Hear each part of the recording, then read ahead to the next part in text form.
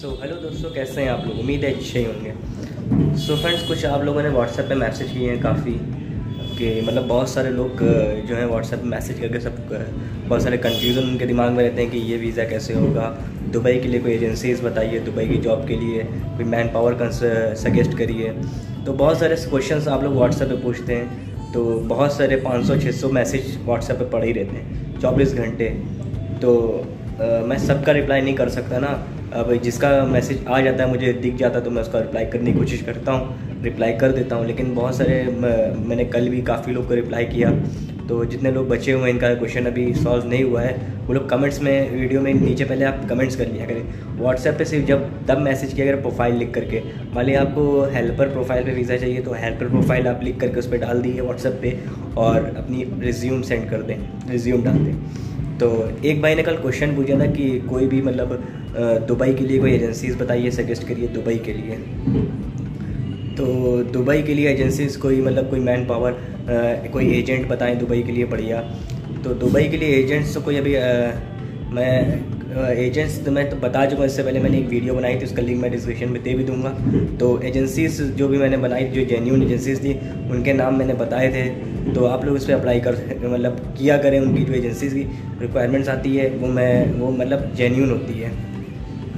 तो बहुत सारे लोगों ने रिप्लाई किया था कि एजेंसीज़ बताइए। तो एजेंसीज़ जो मैंने बताई है आपको उस वीडियो में, तो वो जेन्यून एजेंसीज़ हैं। बट फिर भी जो वीडियो दुबई की रिक्वायरमेंट्स आती रहती हैं, तो मैं आप लोगों को बताते रहूँगा कि सब जॉब्स फ्री नहीं होती हैं। कुछ जॉब में सर्विस चार्ज होता है, मैं पहले ही बोल देता हूँ कि इसमें सर्विस चार्ज है। या कुछ जो जॉब्स फ्री होती हैं, मैं उसके लिए बता देता हूँ कि ये जॉब्स फ्री हैं 100%, आपको इसमें कुछ नहीं पे करना है।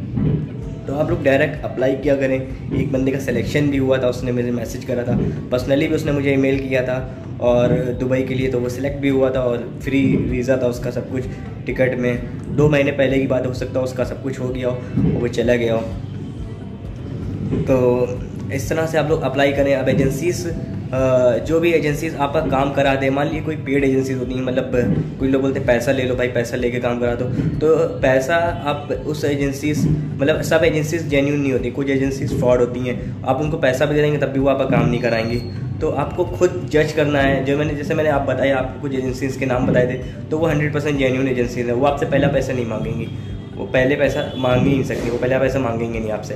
तो जो जेन्यून एजेंसीज होती हैं, वो अगर मान ली पैसा लेके काम कर रहा है, करवा रहा है, तो आप करवा सकते हैं आराम से काम। मान लीजिए कोई एजेंसीज आपको जॉब दिलवा रही है बढ़िया दुबई में, और उसके पिछले कुछ पैसा मांग रही है, तो आप उसको दे सकते हैं, कोई बड़ी बात नहीं। काम करा के पैसा देने के बाद भी अगर वो काम ना कराएं, तो ये दिक्कत है। मतलब ये यहाँ पे परेशानी आपके लिए भी है, और वो एजेंट फ्रॉड है।